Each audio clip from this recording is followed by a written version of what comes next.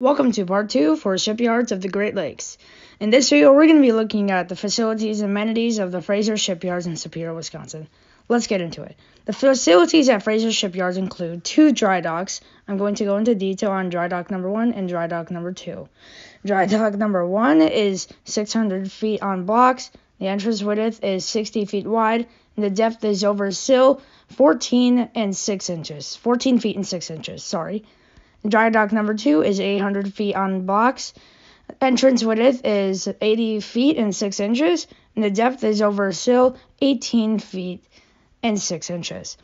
There are heavy-duty equipment to accommodate vessels of all sizes, over 3,000 feet of dock wall for overnight and long-term berthing, a CNC plate roll, 2 plasma tables, extensive warehouse facilities, 24-hour security, a full logistics staff, and naval architects and engineering.